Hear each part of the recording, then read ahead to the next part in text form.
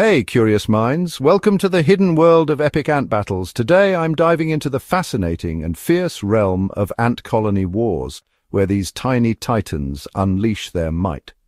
Picture this, two ant colonies, each with thousands of warriors clashing in battles that rival epic fantasy sagas. Let's start with the basics. Ant colonies are like mini societies with queens, workers and soldiers. But when resources get scarce, things heat up, and war is on the horizon. Their secret weapon? Communication. Ants use pheromones to signal attack strategies, forming an army that's nearly unstoppable. Now, these aren't your everyday turf wars.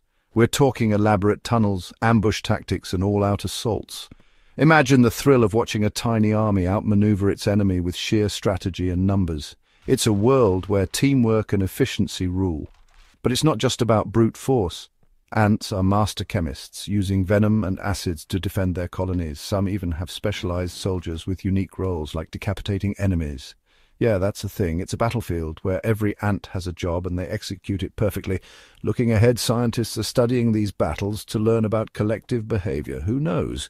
We might even apply these tactics to solve human problems.